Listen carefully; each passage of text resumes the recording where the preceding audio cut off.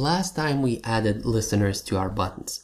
Now what we need to do is we need to get all of our sprites for our puzzles. So we need to get all of these and put them in our code and assign them in an array so that we can guess which buttons, or excuse me, which puzzles we have. For that we need two variables. The first one is going to be a serialized field, or I'm simply going to make it public. So instead of making it serialized, I'm going to say public sprite array, and I'm going to name this puzzles.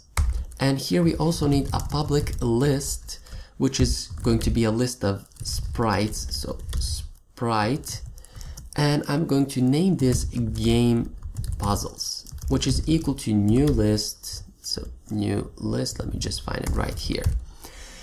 Now what we need to do is we need to get all of our puzzles, or our buttons, which I said right here, excuse me, our puzzles for our candy, and we need to add them in this puzzles array. Now there are two ways. What we can do is we can type here that we need 15 because we have 15, and we can drag and drop each of these here. Now there is a quicker way to do this, and I'm going to show you that way. What we need to do is we need to go here in our awake function, so void awake, and inside of this function what I'm going to do is I'm going to use our puzzles, and that's going to be equal to resources dot load all, and here I'm going to pass our sprite because we are loading sprites, and we need to pass a path.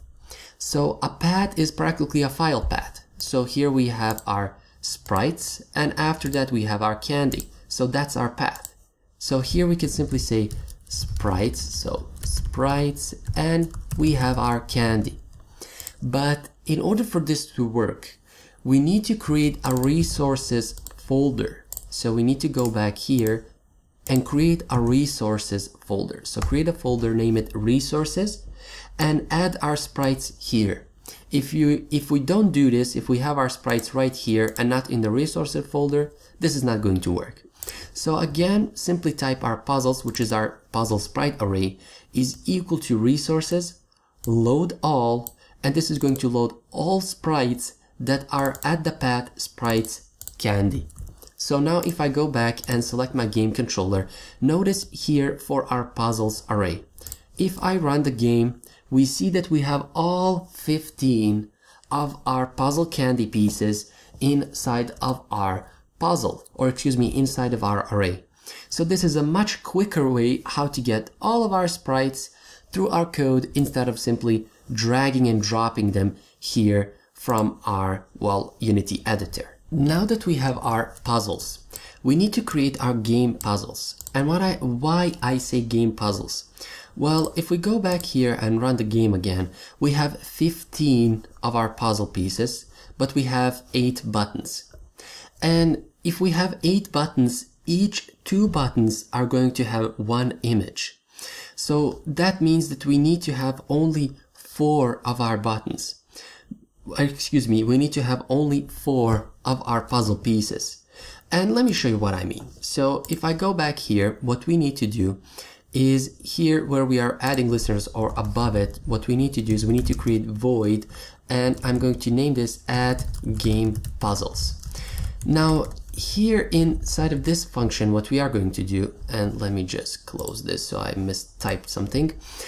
Here what we are going to do is I'm going to create an integer, which is a looper, which is going to be equal to buttons.count. So not clear, buttons.count, like this.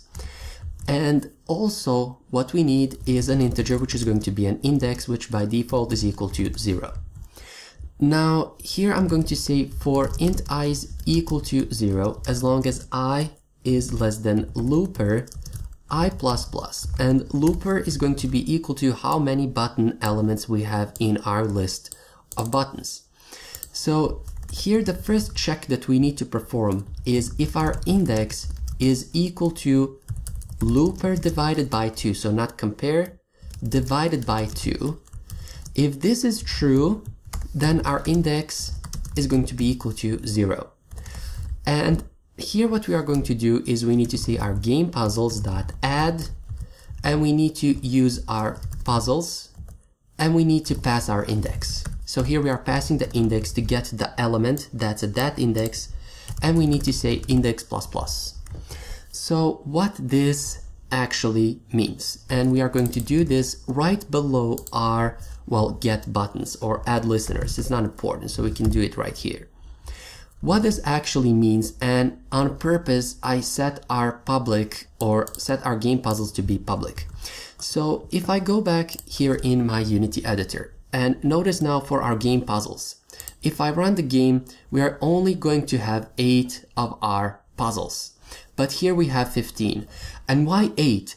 Well, we have here 8 buttons. So when we click on one of the buttons, we are going to reveal one of our candies right here. If we click on another button, we are going to reveal another candy. And that's why we don't need all of these 15. And if you notice here, we have candy 0 and we have candy 0 again. We have candy 1 and candy 1 again. Because each of our 2 buttons are going to represent one puzzle piece, because we need to find 2 same images in order to win the game. And here what I'm doing is I'm getting the buttons.count and the index is 0. And I'm looping that many times, so how many buttons we have, that many times I'm looping. But if our index is equal to looper divided by 2, let's say we have 10 buttons. And on each incrementation, we are going to have 0, then 1, then 2. If we reach 10, we are going to reset it to be back to 0, because we need to add, well, the same buttons 2 times. And that's why we are doing it like this.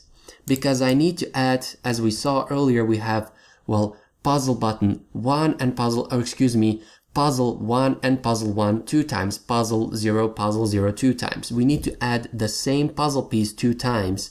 And that's why I'm checking here if the index is equal to looper divided by 2, then reset the index to 0 in order to add those same buttons again in our, well, here game puzzle list. So practically we have our game set up. What we also need is we need a couple of variables, and here I'm going to create those variables. So private bool, and this is going to be first, so first guess and second guess. Now this right here means that we are declaring 2 variables in one line. This is equivalent to writing, well, private bool first guess and private bool second guess. But if we have 2 variables of the same type, in our case a boolean, we can type it like this right here.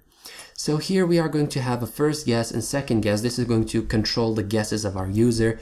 We are also going to have a private int, and this is going to be count guesses, and also another private int. This is going to be count correct guesses, and a private int. This is going to be game guesses, and we also need a 2 private strings. So private string, this is going to be first guess, well, name, and second guess name.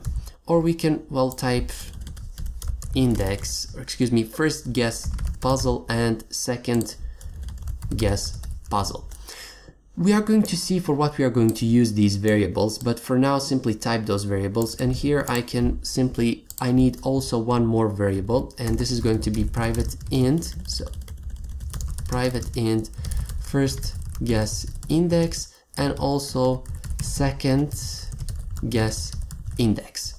So just set this up, and this is for the next tutorial, and we are going to see for what we are going to use each of these, well, variables, and these are for controlling our game. So simply type that out. So it's first guess, second guess, count guesses, count correct guesses, game guesses, first guess and second guess index, and our strings first guess puzzle and second guess puzzle.